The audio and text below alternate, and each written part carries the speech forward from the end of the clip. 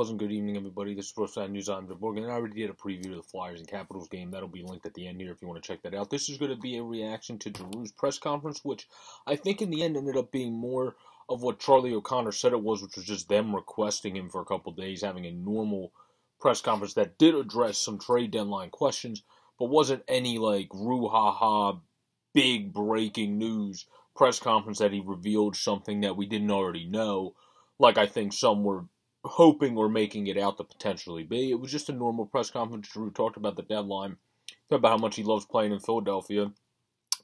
He talked about how family, kids, and all that comes into play when it comes to the deadline as well.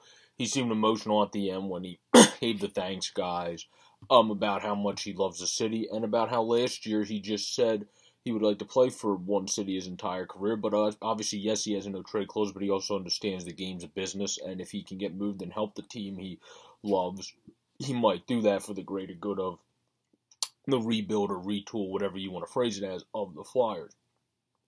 And that's likely what's going to happen in the end. We obviously don't know that for sure yet. He said he is going to talk to Chuck about those things, but hasn't yet at the press conference. So we'll see what happens. Giroux, just like for another Flyers nitty-gritty member of our team, Flyers Fan Mania 93, what Voracek is to Chris is what Giroux is to me. I'm obsessed with Claude Giroux. He's been my favorite player since he stepped foot on the ice for the Flyers. Gags, Simone Gagne was my first favorite player I resonated with as I was watching as a little kid with the Flyers up until he retired and then came back in the end. But Giroux's really the guy when I've been lightning focused on everything when it comes to the Flyers, like in my teen years and all that I've loved.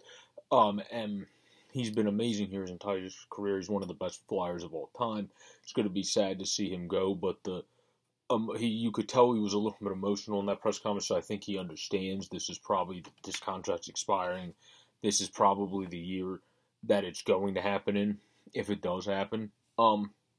And I would say now it's like 80-20 towards happening that Giroux's going to get traded. It's going to be sad he goes, but if you can get a Hellison, if you can get a Barron, if you can get, that's naming people from Colorado that are defensemen, if you can get guys of that caliber, that's very good for the Flyers. You just have to obviously hit on trading Claude Giroux, because the whole point of trading Claude Giroux is to expedite your retool, rebuild, or however you want to rephrase it. You can't screw up on that one.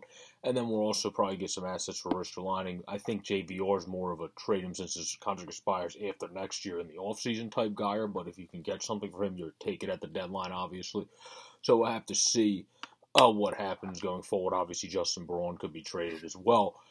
So we'll have to see what happens going forward, but I think Claude Giroux definitely 80-20 in terms of getting traded. It was no roo-ha-ha big breaking news press conference. It was just Giroux. I love the fact that he came forthfront and talked to the media about it and was able to have a press conference like that and be very upfront about everything, because he didn't get to talk to Chuck about it yet, but he got to talk about how much he loves the city, got to talk about how important city of Philadelphia is to him, and I really appreciate him for that, because it does seem like he is going to end up getting traded.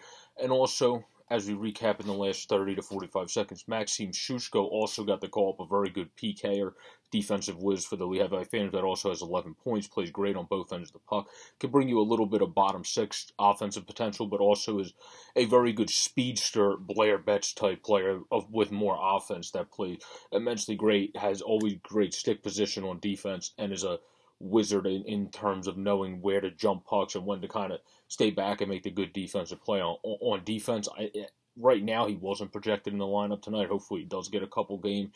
He, of course, played in the 2020 season a little bit before guys came up, I believe it was, if I remember correctly. Yeah, I think that was the 2020 season. So, we'll have to see if he does get games, but it's definitely nice to see him get rewarded with a call. But this has been a reaction to the Claude Giroux press conference, and also a little bit on Maxime Sushko as he gets rewarded with a call. Peace out, everybody. Stay safe, and go Flyers.